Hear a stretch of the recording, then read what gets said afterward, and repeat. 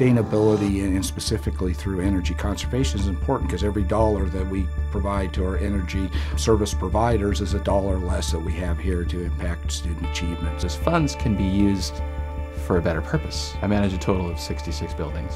I want to reduce the overall amount of money that we spend on unnecessary waste. We do a very good job with controlling equipment, but it is our cultural piece and that behavioral piece that's been missing in our school district, so that we're leaving a lot of dollars on the table. Studies have shown that upwards of 20% of energy savings can result from occupant behavior. Student participation is key. How do we teach fifth graders what energy is? You can't taste it and you can't see it, you can't touch it. BuildingOS has made things more tangible for the students. Every day we start off by checking BuildingOS, looking at the energy we've used from the previous day. We like to compare and talk about maybe why we used more energy on a certain day or why we used less on another day. BuildingOS is just an awesome tool.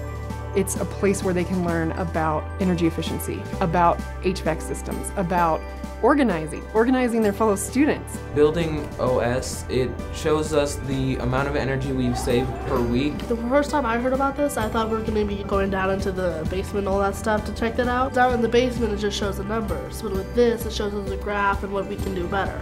They've gotten so excited about making sure lights are turned off in the school, projectors are turned off during the day. They really are aware of the energy use within the building. We've been making videos on the announcements so that everyone in the school could know about it. Just through these small groups and the information gleaned from BuildingOS, they're able to translate complex ideas related to energy and their school's energy use to their fellow students. It's infectious. Last semester we saved a total of $30,000. That was over a 4-month period.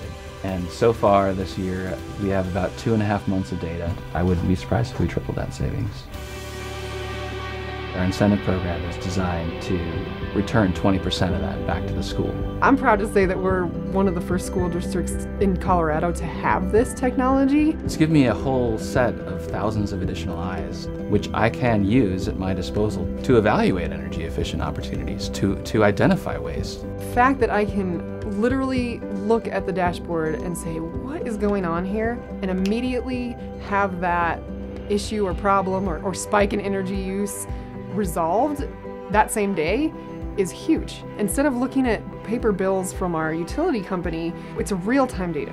The fact that a school district has access to real-time data, we're going to see real-time changes. Adults are pretty set in their ways, but students aren't. Students are open-minded. We've got 41,000 students and about 5,000 employees. If we can get those 40,000 students leveraged and understanding the importance of conserving energy, mandates and board policies, they're effective for the first few months and then everybody kind of forgets about them. A cultural change is something that can live on for years. We only have one planet, And if we didn't have one, we wouldn't actually be here. we don't get another chance. Wouldn't it be awesome if we could have no pollution in the air?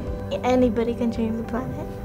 They start seeing, wow, we implemented a composting program, and wow, we saved a ton of energy, and we earned cash incentives for doing that. And so they become empowered. That to me is where the magic really happens, and the students and our youth are leading the charge for environmental change. What I love is that here they are working together to solve some of the problems that everyone faces in their backyard.